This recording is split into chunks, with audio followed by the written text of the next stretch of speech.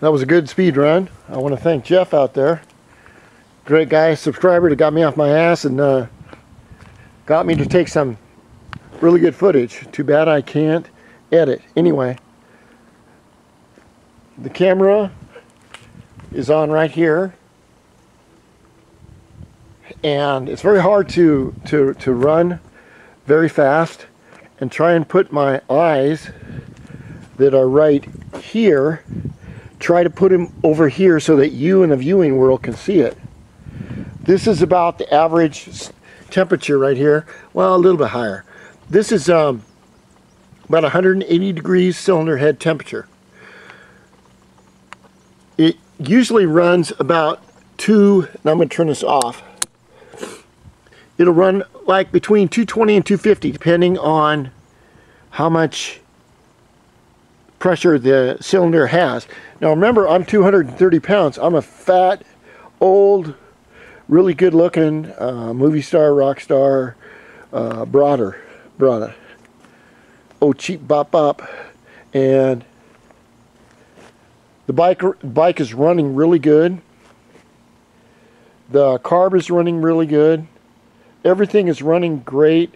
The new clutch, $150 clutch, is absolutely beautiful. Best clutch I've got, and that is a, let me think, not a Delta clutch, but something else.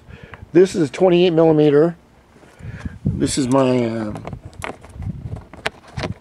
something or other. I'm running a 28 millimeter carb, full Kevlar belt, which I suggest you run. And of course, my Pirellis, I got to change that back Metzler.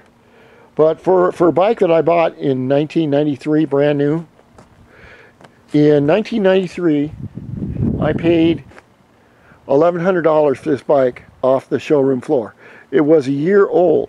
Now, I didn't know at that time that a 94 engine was the one that is mostly hot rodded. I didn't have any idea, because I drove this bike completely bone stock for 8 years before I even started to modify it. Then I went to a 65cc from Steve Van Treese at VTCYCLES. Thank you, Steve. Brada. Bo cheap bop bop. Whatever the hell that means, but I still think I'm hip. I'm hip.